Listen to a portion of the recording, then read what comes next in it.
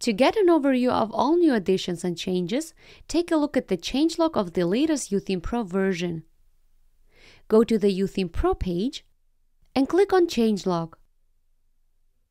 Alternatively, you can also display the changelog of your local YOOtheme Pro installation.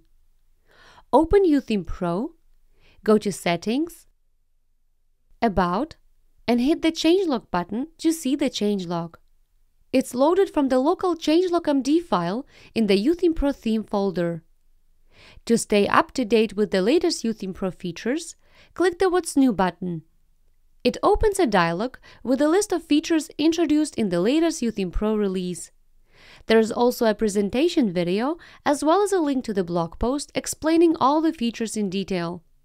The information is loaded from the local news.md file in the YOOtheme Pro theme folder, and it's the same as in the What's New landing screen shown after the update.